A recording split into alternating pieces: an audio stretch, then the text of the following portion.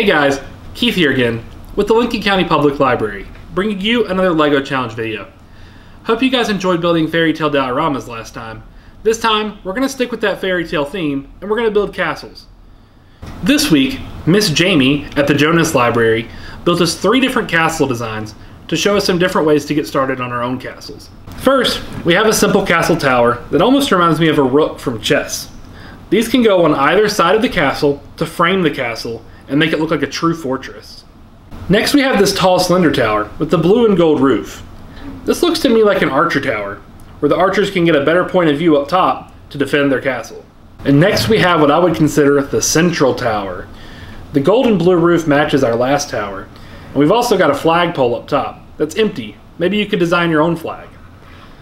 Surely the treasure would sit in this room with the stained glass windows, and the tower leads all the way down to the entrance at the bottom.